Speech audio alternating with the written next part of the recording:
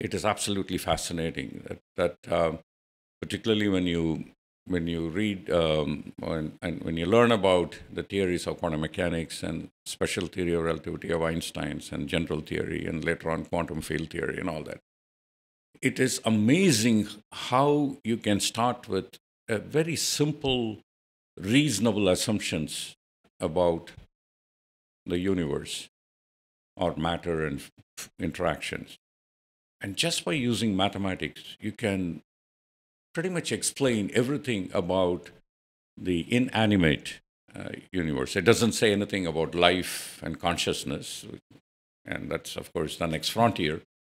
But it is absolutely stunning how much you can deduce just from a few assumptions and clever use of mathematics. And that has always fascinated me and continues to fascinate me. So as I was learning about these subjects, one of the things that crossed my mind was how does the brain work? In two ways. One is, how does it discover all these things? How does the human brain? Now, obviously, these were discovered by gifted brains, such as you have Einstein, of course, and then Newton, and then a whole bunch of other people who discovered quantum mechanics. So how do these discoveries happen? And secondly, how does the brain itself work? What would be the physics, as it were, of the brain? And what would be a mathematical framework that would model a brain successfully? And so that's a problem I've been interested for 50 years now, more than 50 years, since my undergraduate work in ACETIC, across the road from here. So, so after I did thermodynamics at statistical thermodynamics at Cornell with Keith Gubbins, this question came back again. Statistical mechanics is the intellectual framework for explaining the collective behavior of millions of agents, actually trillions of agents. But the agents are not smart in the sense they don't make decisions like molecules, for example. They are merely prisoners of Newton's laws. They simply follow F equals ma. And so they go and if you take a gas molecule in a container, a molecule goes and bumps against the wall and container wall, and it doesn't complain, saying, oh, that hurt, and I'm not doing that again. It'll come back and bounce again. It'll simply follow F equals ma. And the description of that, mathematical description of that, is statistical mechanics.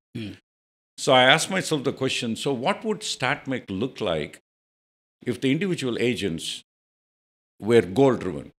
That is, they go and bump against and say, no, this hurts. I don't like it. I'm going to do something else. So what would StatMech look like for millions of interacting agents where the agents are pursuing goals?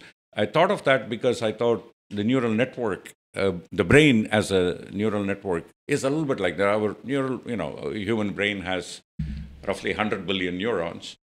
And the neurons are not like molecules. Neurons are living things. So the living things, at the very least, have a survival purpose or a survival goal. So they are goal-driven.